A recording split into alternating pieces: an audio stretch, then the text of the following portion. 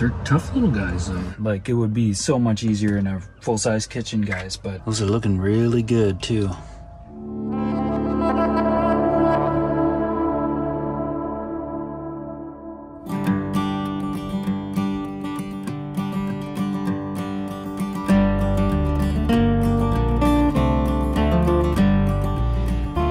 I got this new fishing reel that I picked up a while ago. I just put it on my little rod.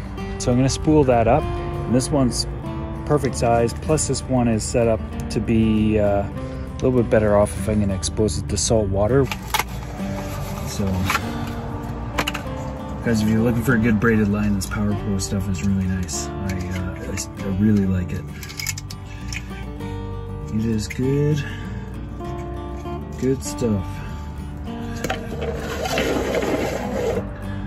So,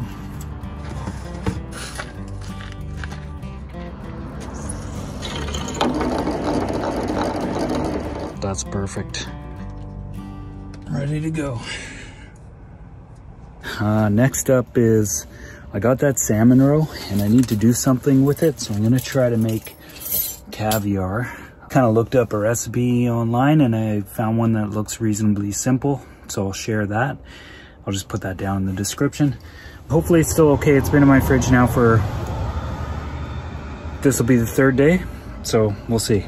I've got this stainless bowl with a strainer and they nest together. And then there's also this cheese grater lid. I might have used that one time, but I don't know. Anyway, it handy little thing to have in the van. So I got this mostly so I could like wash veggies and stuff like that I pick and forage for.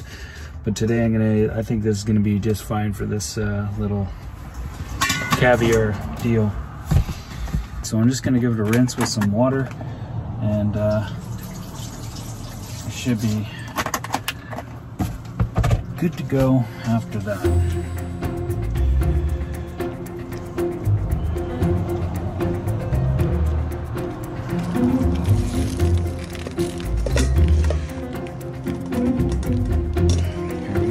Okay, so it calls for warm water. So I'm just gonna get some of that going here. My jet oil.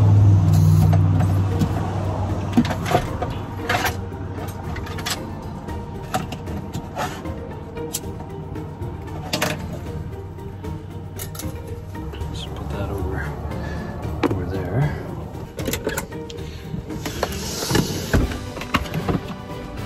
Get out this caviar. There it is, there's a fish roe. Get a little smell test here. Still smells really fishy, like fishy. So I think it's gonna be okay. So basically the recipe calls for to put this stuff in warm water and break apart this like little sack that it's sitting in. There's actually 2 of them in there. And so I'm just gonna, it's called the skein. You gotta take that out. And then I guess there's a bunch of connective tissue in there that holds it all together.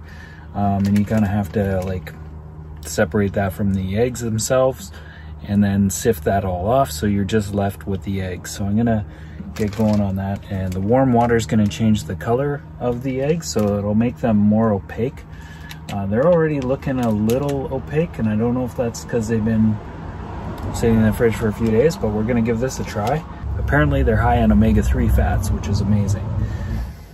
It's a nice way to supplement it in there and use this part of the fish. I think that's, I'm gonna call that warm enough there.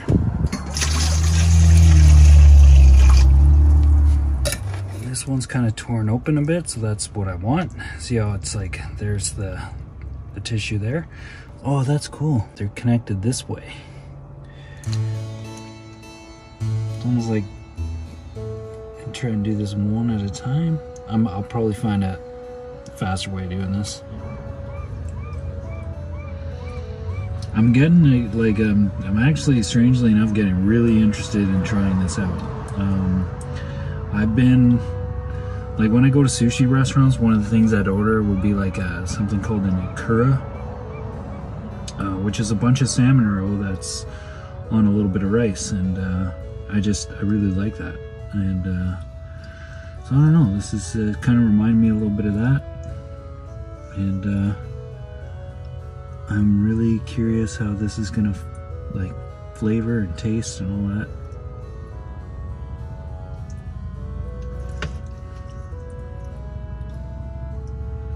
It also reminds me a little bit of like when you eat an orange, you got like all those little juice pods in there. Each one of these little eggs is kind of like a little juice pod. Kind of neat.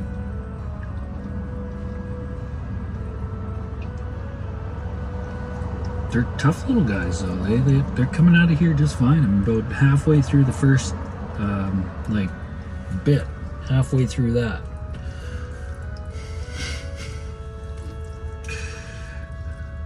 I'm hoping it really turns out and it tastes good, because it's just, I don't know, it's just fascinating. It's really cool. And buying this stuff, like I was in a store and I saw a jar of this stuff, and it was 25 bucks. And here it is right here. And I was like, okay, that's 25 bucks. And I'm like, okay, well, it's kind of worth it now, because when you think of it, you gotta buy the gear, you gotta get yourself out there, go fishing, catch one of these things, and then do what I'm doing now. And after all that, it's like, wow, there's a lot of time and money just put into all this effort. And so, like, I feel like I kind of have to value the experiential side of it and appreciate it for that. And well, it's gonna be super fresh, hopefully. Hopefully 3 days in the fridge is not bad for this kind of thing. So I'm thinking it's gonna be fine. Man, my hands are getting all pruned. Oh, gross. Some of it just splashed up into my face.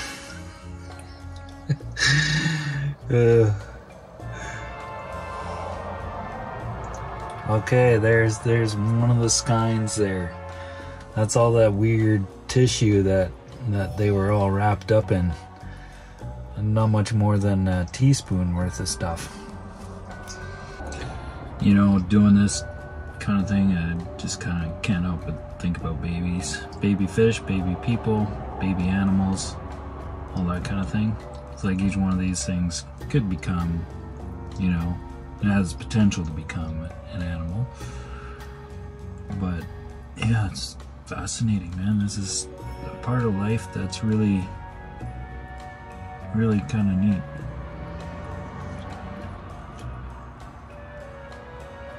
Surprisingly, they have like quite a bit of durability to them. So they seem to be stronger than the sack that's holding them. And that might have something to do with the time of year and all that sort of stuff. I have no idea, but I am able to kind of wiggle them out of there. I just have a call coming in with my daughter, so we'll see you in a second.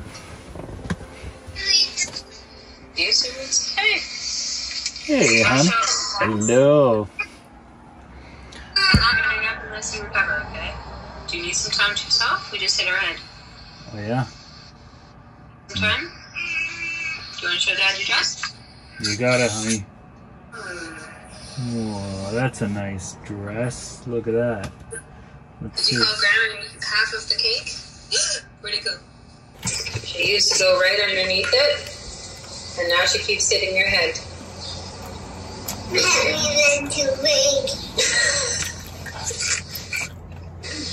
means you grew, and she's right there. You're growing, honey. You're growing. Yeah. Okay, that was cool. I had about an hour-long call with my daughter came through in that time, and we did a bunch of things on the phone together.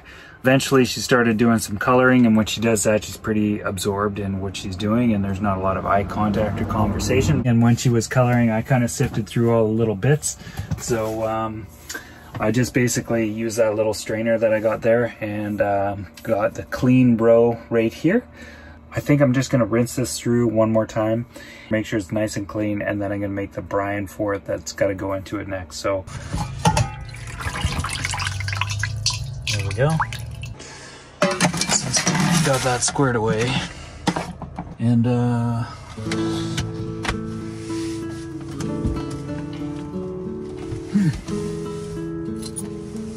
God, I just realized I might not have any salt.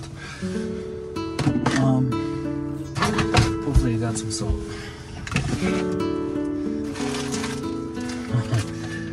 Okay, I got some salt. I got some real sea salt. I was worried there. I was like, oh God. Okay.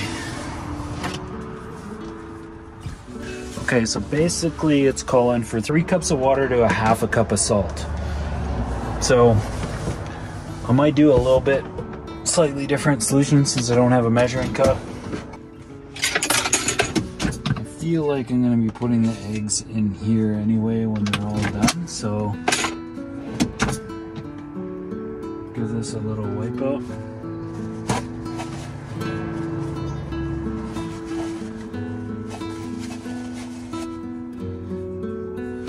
It's tapered, so it's not exact, but we're gonna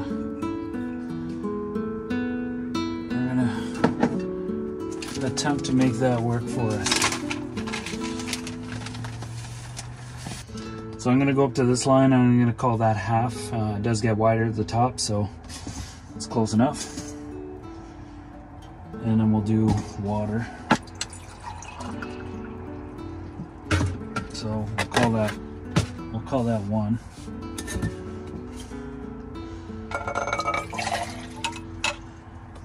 And I'm gonna warm it up a little bit. I'm just gonna put the 3rd one directly in there with the salt. This is totally a process doing this in a van. Like, it would be so much easier in a full-size kitchen, guys, but I live in a van, so I'm improvising and I'm doing it this way. You can do this at home too, you know? I'll just get this on the boil, or like not quite boil, but you know, get it warm. And, I guess a fork would be fine.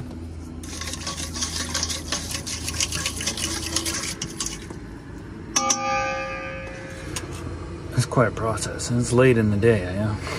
This definitely started a while ago, and it's taken a while, but I'm still excited about it.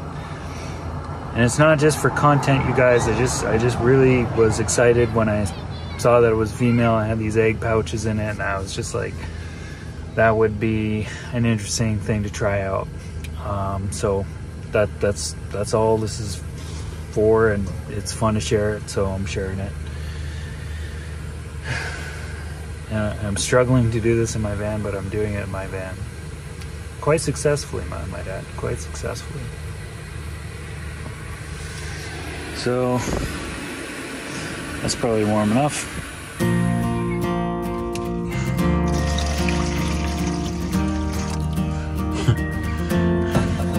And this is that new headlight assembly I got, guys. That's what's in the cardboard box.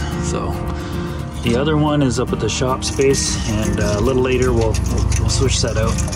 But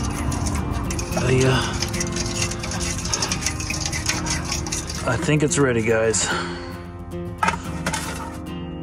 I'll take this and we'll just drop that in there, and oh, we gotta set a timer. 3 minutes. 3 minutes.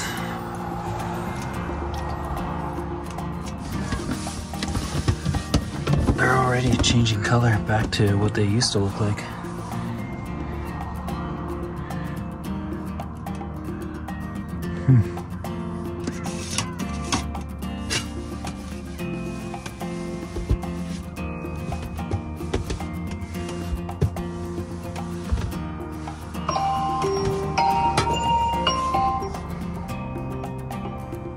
Okay, that's 3 minutes. Those are looking really good too. Put it over top of that one. Set that up there. Transfer the salmon carviar to paper towel to absorb the extra liquid, then transfer to a glass jar and refrigerate. All right, paper towel. That's what we're doing. Paper towel. We'll try doing a little bit at a time here.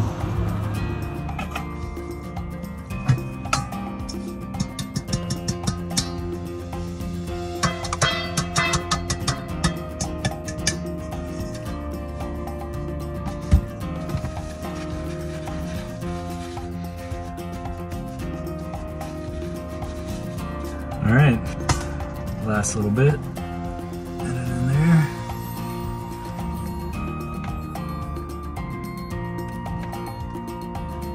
Wicked.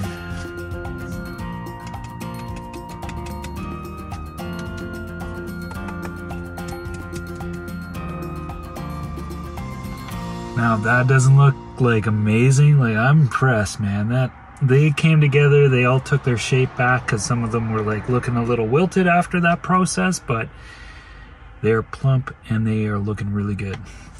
All we got to do now is try it out. I'm just going to clean this up. I'm going to let them sit for a minute and give it a try.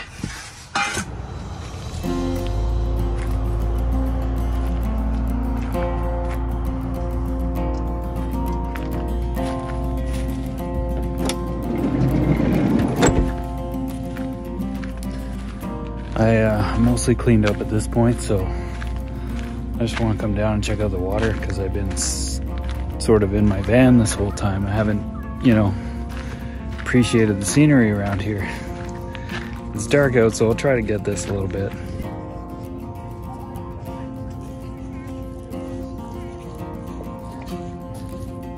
How you doing? All right. Good, thanks. Oh, wow. Check out the moon too, man. This is awesome. Man, the camera just does not do that justice, you guys, at all. At all, at all, at all. The moon is looking amazing. It's not quite full, but it just looks, it's like, and nice October moon. It's just really good.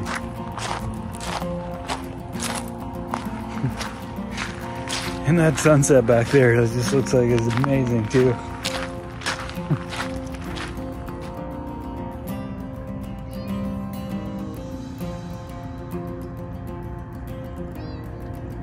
Yeah, man, that is awesome. I really love it when the water's calm like this, and this summer has been such a good summer for getting this calm water. Like, it's just been awesome. And when I was down fishing for these salmon, it was like this most of the time as well, which was really nice. But anyway, let's go try this caviar out. Gotta see how this all turned out after all that effort. Took me only half the day to do it all, but we'll see. I guess now it makes sense why that stuff is expensive as it is, and now it's not expensive to me anymore. I'm like, oh, $25 for that little tin? I'm like, yeah, okay. That makes sense. Turn some lights on in here. This is kind of that time of night where there's people walking by and I need the light in the inside of my van to see what I'm doing. And because I got all these windows in here, I can't see the people looking inside, but they can see me. It's like a big fish tank, really. So, I'll do that. So I was reading a little bit on another recipe, and it said to add a little bit of oil to it. It didn't say why, but it kind of makes sense to me, thinking that this stuff is going to be kind of sticky and it's going to want to stick to itself a little bit. So a little bit of oil kind of makes a little bit of sense to me. But this is all nicely packed into this jar at this point, so I'd have to take it out, put it into something else and do it. So what I might do is I'll try a spoonful of it like this, and then I'll put a little bit of oil in another spoonful and try that. I got some crackers for this occasion. These are just salt and olive oil crackers. I've never tried this kind before, but they looked kind of good. I might just go all fat here and have some grass-fed butter on the crackers, and with a little spoonful of this. I do have some cheese, but I was kind of already into this today, and I don't want to eat too much cheese in one day, because you know what happens when you do that. And I do have a sprig of rosemary. I don't know if that's going to go with any of this, but that was something I just picked off of a rosemary bush at my aunt's place. I've got a couple drinks. This one is really special because this is from a friend of mine that's in Squamish. She's got this company, Water Caviar, and this is my favorite flavor. So I might have that. I think I'm gonna have that with the caviar. Save this thing for later. This is I don't know who makes this, but I like this stuff. It's also a really nice drink. There's no sugar at all in this, no alcohol. It's just a nice herbal beverage. It smells like caviar, guys. I mean, it smells okay. I'm gonna give it a go. There it is. That is the stuff right there.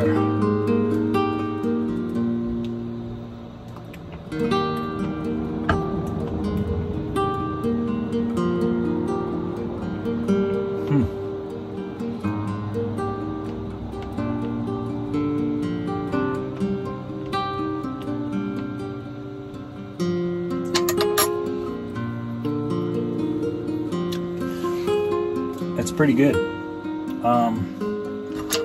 I definitely wouldn't want to go saltier than that. That was 3 minutes with that recipe. I feel like that's kind of like as salty as I'd ever want it.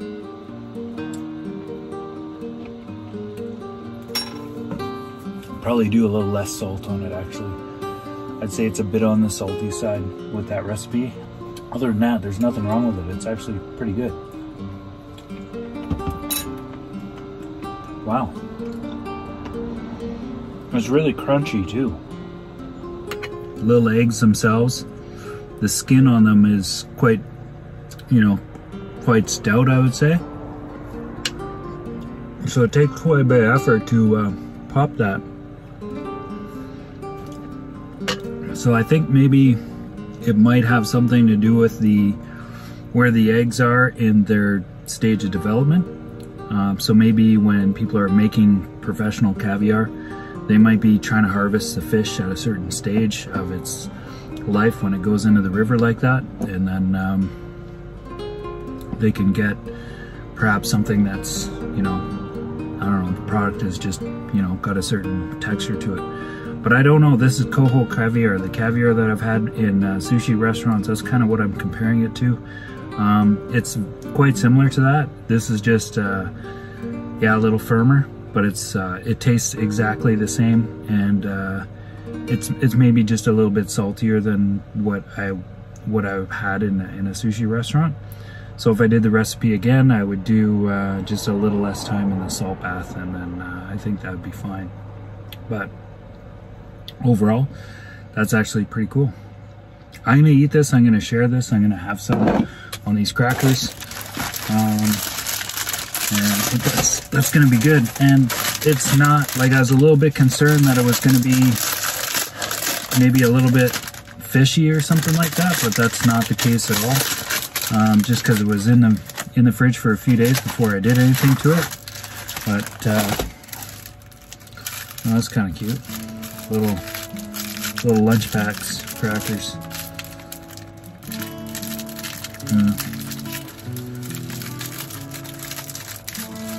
Maybe okay for lunches, but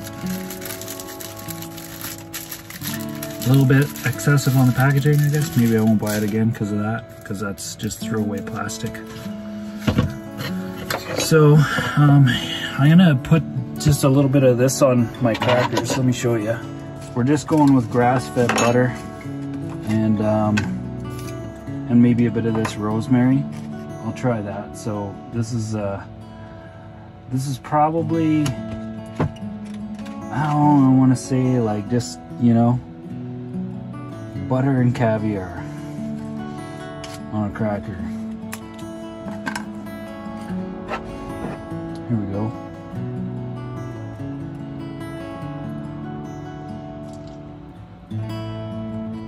Man, and this is the freshest caviar I've ever had.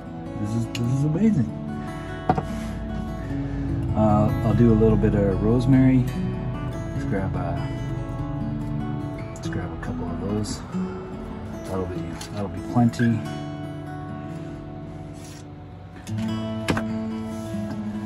So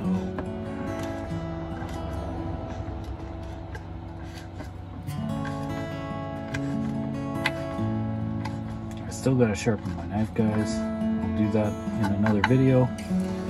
But there we go.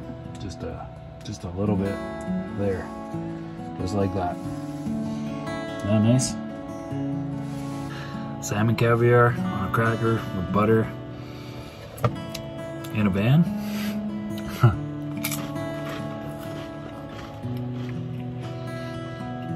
Oh wow.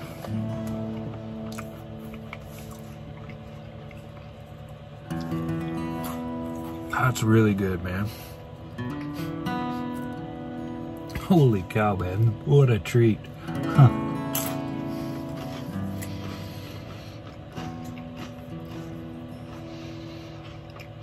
The little bit of butter on there is like, These gotta be the perfect crackers for this too. It's like a little soup cracker almost. Just a fancier version of it. Okay, I'm going for a couple more here. These things are so good. You know, it took time to do this, but this is a delicacy. This is such an honor to have this. It's like that way to have the salmon and have it like this and have the roe is great. And I got some fillets in my fridge. I put some other ones in my cousin's freezer. So I'm gonna be picking those up later on. But like that, guys, that is amazing. Whew.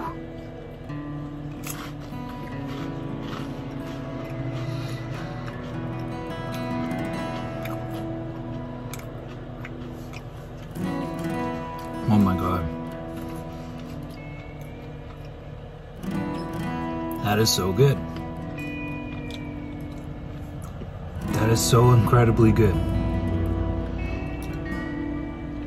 Huh.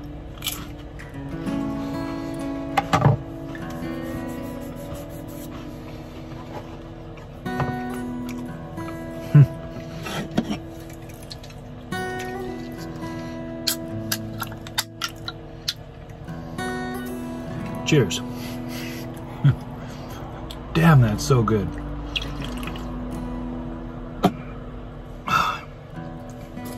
I totally want to go back there and catch another female fish. I like to catch some male fish down there too, but I would like to go back and do that again. This would make such a good gift too. I'm gonna put these in little jars and give it to people. Oh my God. Like, that's a lot for me to go through. Apparently I can keep this in my fridge for up to 20 days according to that recipe. So I guess the salt cure helps to do that, but and I can go through that in 20 days. Believe me, I can definitely go through that in 20 days. Okay, this time I'm just having it with the cheese. I'm gonna put a little bit on there with that. And I got a little, I'm not gonna put the rosemary on. This cheese has got a few spices in it, but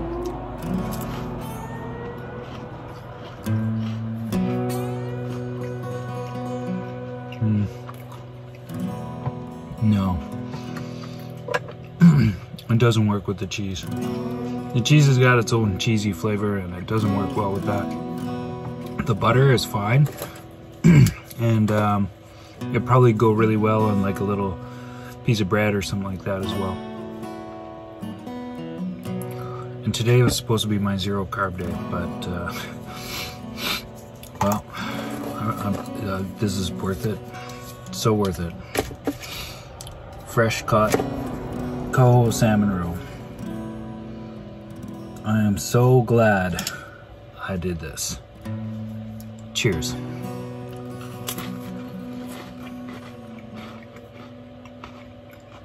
Man. Holy smokes, man, that is so good.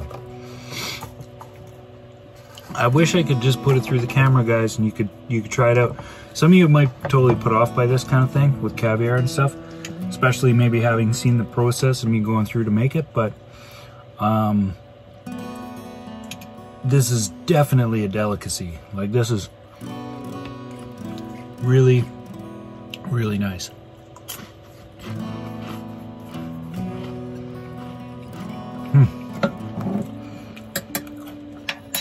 Any of you guys out there catching some of these fish yourselves and you're wondering about the fish roe, I'm telling you, don't throw that stuff away. This is amazing. I'm going to share this recipe down below. Kudos to the person who shared and made this recipe out there. I don't know who you are, but anyway, links down below. Thank you so much. This was really good. I'm going to put this in my fridge and save the rest of it for later. Actually, I got one more cracker, but I'm going to have this one off video and just sort of relax and wind down for the night. And guys, I'm going to wrap things up right here. I thought maybe I'd do my headlight assembly change out in this video, but I think I'm just going to save that for the next one. Yeah, man. Fresh made caviar in the van is damn good. Damn good.